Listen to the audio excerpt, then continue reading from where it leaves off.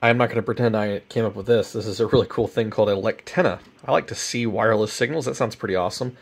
I have in front of me a little signal Schottky diode. This is a NTE112. I'll link the Navy page that had a little competition, which is long past, but they left the page up and had plenty of cool details. This is one of the recommended brands of signal diodes they had. I had one here. I'd soldered a bunch of stuff and cut it. I was experimenting with different lengths of wire, and since I'd soldered it, I just kept redoing it.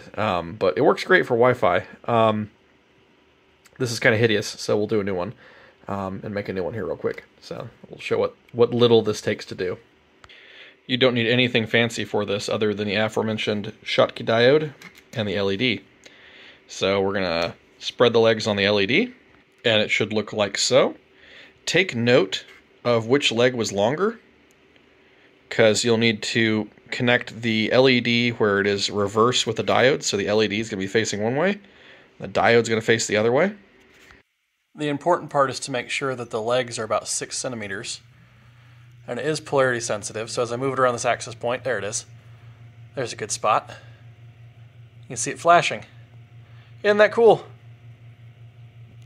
So, you know, I could have soldered this and made it look pretty, but I twisted it together really tightly, and then I realized, oh man, this Chinese LED pack I have, the legs are not all the same length. So this garbage, not very well put together LEctenna works just as well as the one that was a little longer that I have wound tons of wire around, soldered, clipped.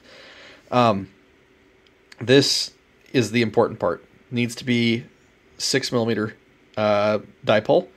So you measure from end to end, it needs to be around 6mm. A lot of the folks online are going to show you, put it in a test tube. This is the only test tube I have that's plastic.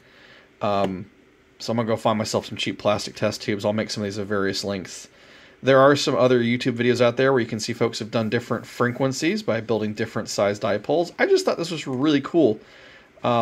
It's rare that you have something that you can receive RF with and have it light up being so simple. This is on the level of like easier than a crystal radio. So there's a LEctenna. Go build one. Have fun. Links in description.